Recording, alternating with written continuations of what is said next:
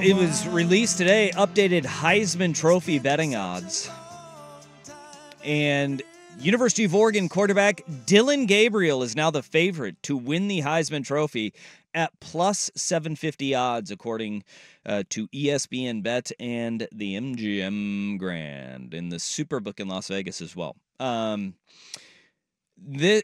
little bit of a surprise as he was as low in beginning of July. He was at 10-1, and he's been as long as a 14-1 long shot to win the Heisman Trophy. But now he's vaulted up to plus 750 in the Heisman Trophy betting odds. Okay, so for some of us betting novices, in the terms of, so he's now plus 750. How does that translate to a 10-1? Okay, that would be, I think it's 7-1. Okay, so 10-1 would be what, like 1,000 plus 1,000? Yeah. Okay. I believe so. Gotcha. It's a, 15-2 is the fractional odds there. 15-2. Okay, yeah, so that's 7.5 to 1. Yeah, 7. Yeah. Sure. Okay. There you go. Perfect. He has, and this is quite the jump. And what they're saying is, ESPN wrote an article about it, and they're asking why they believe that. And basically, the whales have come in, and there's been a lot of big money being bet on Dillon Gabriel to win the Heisman Trophy in Vegas. Now, they started taking bets on Gabriel at the beginning of July, and we've seen, I guess this would be like 9-1 odds, right? 7 plus 750, right? Well, then we just, you said 15-2, so that's like 7.5 to 1. Okay. Yeah. But we've seen this kind of shrink because big money and public money has come in on Dillon Gabriel. And that is because you look at the influential bettors, the people that kind of move lines and heavy money coming in, what that does is you have the books will adjust accordingly. And looking at why the bettors would come in the sharps or whales as they are, would come in big on a guy like Dillon Gabriel. I mean, just look at his career yards. In last year, he threw for 3,600 yards and 30 touchdowns. Very effective at the University of Oklahoma a year ago. But he also has a track record. Dude has thrown for 3,000 yards in college 4 years now. That's not too shabby. 4 times he has crossed the 3,000-yard mark. And with COVID, he's still got 7 years of eligibility. Right. Still got one more. And when you look at, he has 4 seasons of 25 or more touchdowns, 2 seasons of 30 or more, and then one where it was 29. Huh? Yeah. What are you doing here? Yeah. What are you doing? Round up. And then a 25 touchdown season, his sophomore year back in 2020, for God's sakes. So you look at the metrics, completion percentage, he's hovering like around 65% for his career in completion percentage. Racks up a ton of yards, touchdowns, doesn't throw a lot of picks over his career. I don't think he's ever thrown double-digit interceptions. I think the most he's ever had is 7 is the most he's ever had his freshman year at Central Florida. So you look at the metrics will say, okay, he's a reliable passer. He's going to be on a good team. Oregon is a team that is favored to be in the college football playoffs, 12-team field.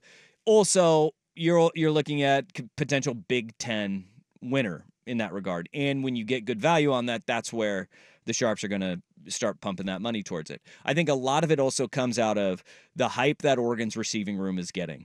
You know, we had Pro Football Focus rated them as the number 1 receiver room in the country. The CBS Sports poll had Oregon as the number 1 receiver room in the country. And I've been banging this drum since spring ball.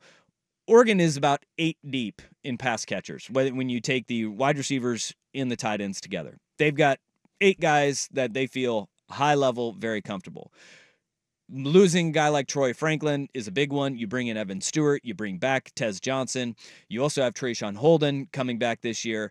And then you add in guys like Terrence Ferguson, where the safety blanket. I think what they're saying is a very good team in Oregon and a quarterback that is going to put up big numbers if he stays healthy. That's where that money is coming in on. Which of those new, or not necessarily new, but which of those pass catchers do you think can come in and come closest to being a wide receiver 1 like Franklin? Evan Stewart. Yeah. Evan Stewart, the Texas A&M transfer, is a guy that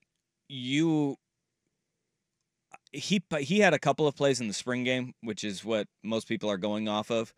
But when you go behind the scenes, when you go and you watch their practices, and when you talk to people that were there at every single practice, he is the real deal. Evan Stewart is that dude, and he is a wide receiver one. He will high point the ball. He's a crisp route runner. He has the ability to stretch a defense vertically, and he is a wide receiver one kind of prototype type guy. Then you have Tez Johnson, who you will put in the slot, and he's one of the fastest guys in college football. Yeah. I mean, that doesn't hurt to have. He is lightning fast, and we saw last year the transition from Troy and kind of working his way up as the season went on. He became more and more of a factor in their offense and became more and more dynamic, and they figured out ways to scheme him open. And Bo Nix, obviously, the connection that those two had going back to high school, it was apparent that he is a get-open receiver, and he can stretch you vertically and horizontally when he takes you across the field.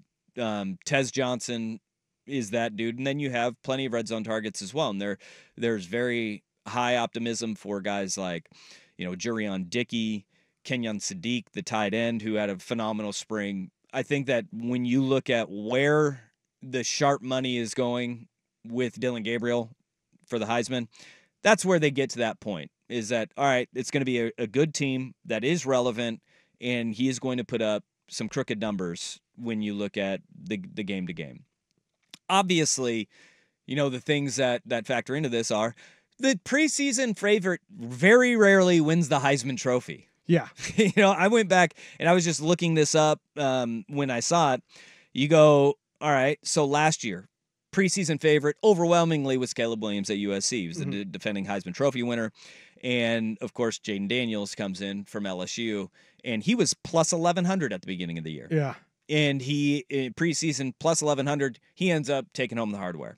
You go back to 2022 season, C.J. Stroud at Ohio State was the guy that everybody was pointing to. Caleb Williams ended up, taking that trophy and just ripping it away. Because, look, here's the thing, is all of this is going to change if Dillon Gabriel doesn't have a good performance against Ohio State, if he falters against Michigan. In the marquee games, you have to step up and you have to put up those big numbers, right? Yeah. And, guys that overcome a loss or two in winning the Heisman Trophy, it's everybody goes to, well, they didn't lose that game because of him. You know, he put up the great numbers and they still ended up losing. That's what Jaden Daniels was to a T last year was, well, it wasn't his fault that they lost football games. It's like, well, they also went out of their way to pad his stats at the end of the year. Yeah. And dum-dums that vote are like, ooh, big numbers. Me like, he can run and throw. Vote Heisman. You go back to 2021, Spencer Rattler. He was the preseason Heisman favorite. Ooh. Yep. Bryce Young won that one. Yeah. And he had 9-1 odds. And then in 2020, Justin Fields, the Ohio State quarterback, was the preseason favorite. That went to Devontae Smith out of Alabama. Because you are a preseason favorite, it means nothing to you winning the Heisman Trophy. But when you look at kind of how we get to this point, that's how you can see it. I mean, you have a guy who's put up gaudy numbers. He's thrown for over 10,000 yards in college football in his career. He is on a good team, and they have weapons that universally people agree. The Oregon Ducks receiving core and their offense as a whole, whether you look at the offensive line, the running back room, the Oregon Ducks will be potent offensively. Mm-hmm. Quarterback, yep, we're going to go there. We're going to do it. And look, if you don't think that there will be a storyline of a Hawaiian quarterback going to the University of Oregon, wearing the number 8 and having a great year, people are going to just point back to Marcus Mariota and say, oh, we love this story. And so there's going to be a level of hype around that as well. But if I'm sitting here on July 12th, 2024, and saying Dillon Gabriel's going to be the Heisman Trophy winner, there are so many variables that could happen that could torpedo any Heisman campaign. Just look at history, which will tell you the preseason favorite is never the guy who wins the Heisman Trophy, or very rarely does that happen in college football. That's why we put up a poll at Danny and Dusty on Twitter this Yacht Rock Friday. Who will win the Heisman Trophy? If it is other, please reply in the comments. You got Dillon Gabriel, University of Oregon, Carson Beck, Georgia, Quinn Ewers, Texas, or Jackson Dart from Ole Miss. Those are your options. So please go and vote. And oh, by the way, those are the top 4 in the preseason odds right now. Dillon Gabriel plus 750, Carson Beck plus 800, Quinn Ewers plus 900, and then Jackson Dart at plus 1,500. I also think that when you look at the hype going into this year, I don't think there is a clear cut heading into this year that people are pointing to. And that's where you're going to see people with value go, okay, we saw value in Dillon Gabriel. Big money went that way. Mm-hmm. I have a feeling this year especially, it's going to change. It's going to flip-flop a lot. Well, it's funny because last year going into the season, it felt like Caleb Williams was going to be head and shoulders above everybody else. And then what happened? Well, like USC, it wouldn't go into last season thinking like it's this year where we don't really have a clear cut. You know what's fascinating to me is that they have the top 10 in the Heisman voting on ESPN. Shedeur Sanders is not one of them. I mean, you think the hype train, it means a lot. Yeah. And the hype train does not seem to be following Colorado, which got picked to finish 10th in the Big 12. But as Shedeur Sanders said, every game is every other team's Super Bowl for us. Yeah. Well, wait, but 12th in the Big 12 is no longer last place. Don't they have 16 it's now? 10. It's 10, yeah. 10 out of 16, so okay. not quite the bad. Gotcha. Not quite the bottom there. So go ahead and vote. Bad. No, go ahead and vote at Danny and Dusty on Twitter. Dillon Gabriel, the Heisman Trophy front runner as we sit in July 12th, 2024.